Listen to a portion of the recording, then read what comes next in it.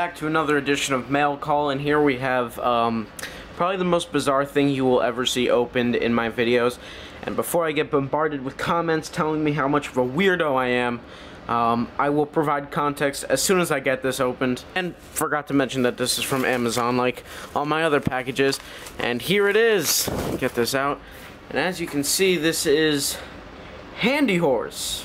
As you guys know, I have a custom wrestler in WWE 2K16 called Jim, and my friend Burnout Inc. sent me a message on Instagram telling me he found this at some mall. So I looked it up on Amazon, found it for like $9, $10. I bought it just to see if this part right here will work as a head scan for Jim. If it does, yay. If it doesn't, it's not a lot of money that I wasted. So I think it was definitely worth the 10 bucks, as here it is. Right off the bat, I think it might be a little bit too big for Jim. It's a horse mask, so they are pretty big. Alright, that should be good. I'm not going to be using these. These are just weird. Well, yet again, so is this whole thing. But here's the face scan. It's actually really funny looking. But we're going to get some random body and see if this works. Randy Orton is going to be our test dummy. And here's I look, every time I look at this, I laugh. It just looks so funny. So as you can see, it has a little thing right here that's meant to go on your fingers, but I'm pretty sure it's gonna be able to fit over a head scan. And here it is. Oh, this is legendary. Oh my god, this looks so funny. It's a little bit too big for a head scan. I'm not quite sure yet, but so as you can see, this is really big.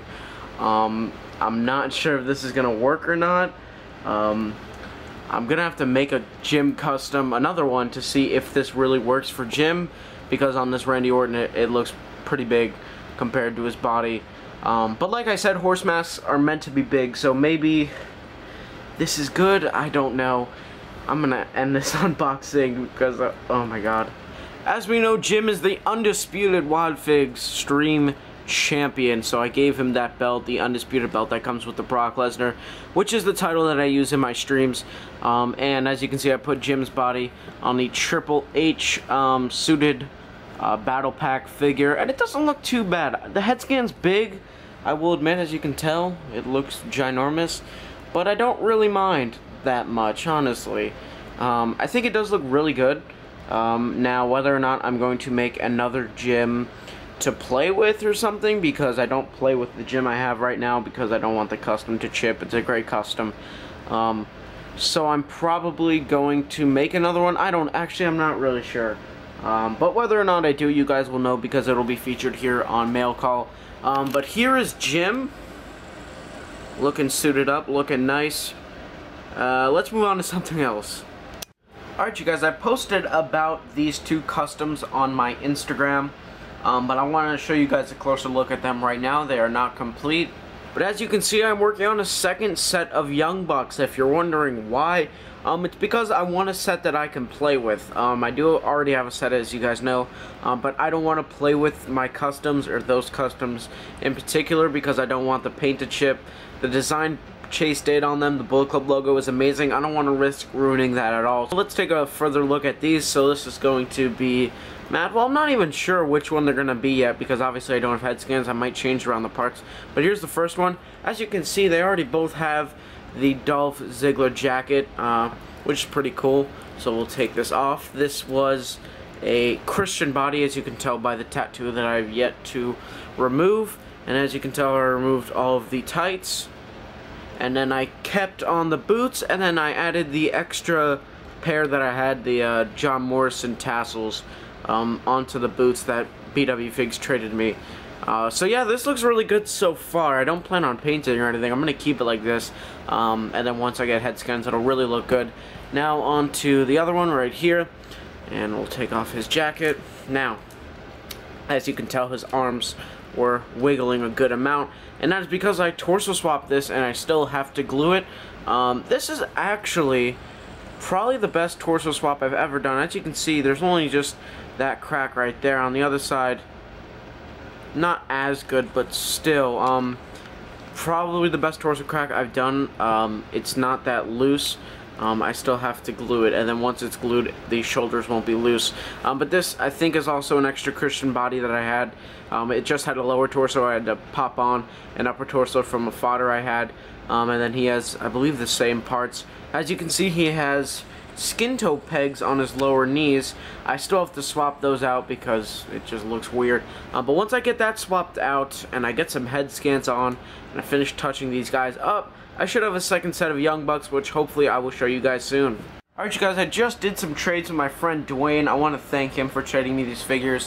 His Instagram will be shown soon, and I want to show you guys what I got. Firstly, here we have an Elite 29 Gold Dust, which is a figure that has been on low priority in terms of what I want because I haven't had this figure in a while, but I thought it was really cool.